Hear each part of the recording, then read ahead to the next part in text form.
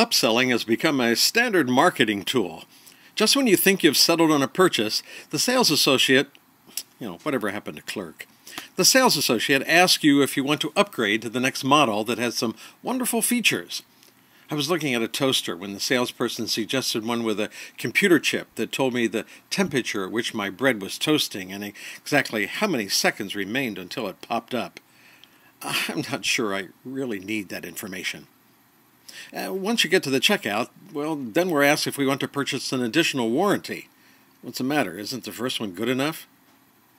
One thing I love about the gospel is there's no upselling. There's only upgrading. It would be impossible to upsell because God already paid everything.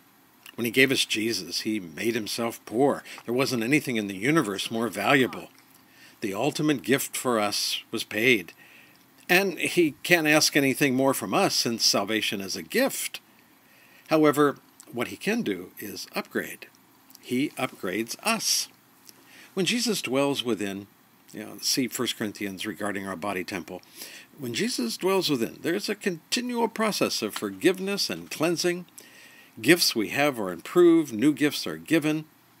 In Ephesians 2, 6 and 7, Paul writes, God has raised us up and made us sit in heavenly places in Christ, that in ages to come He might show the exceeding riches of His grace in His kindness to us. Each improvement makes it possible for God to add yet another one. Upgrading, it's so much better than upselling. I'm Roger Bothwell.